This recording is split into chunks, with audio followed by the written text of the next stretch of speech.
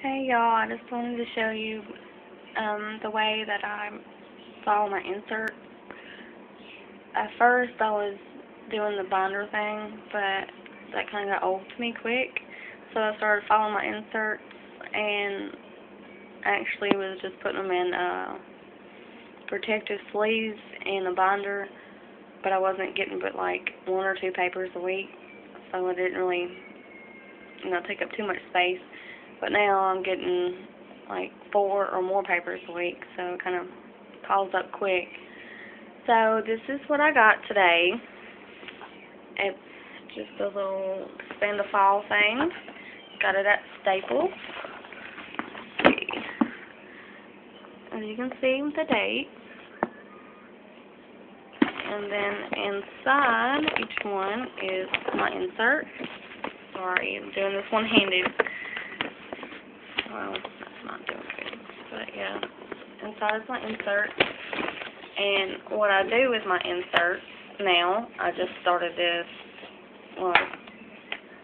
Sunday. I'll mark every one. And what I do is I put them all together to make one big insert instead of having 5 or 6 little ones. So if I need to find something, then everything will be together. Like, here's the first pages.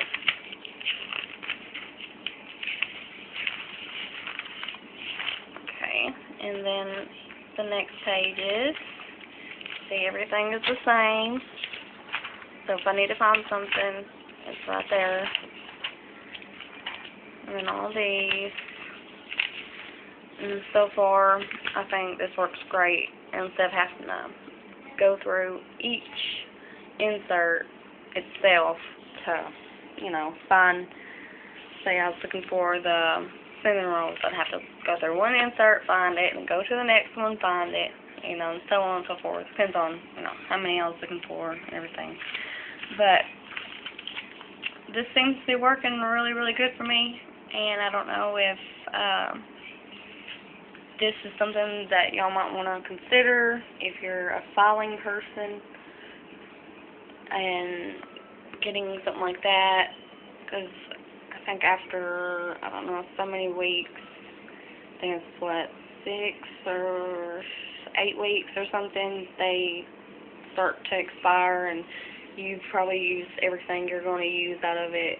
So that's what I just did. I just threw away, probably 4 or 5 weeks worth of inserts because there was just junk left in it. So, yeah, I just want to share this with y'all.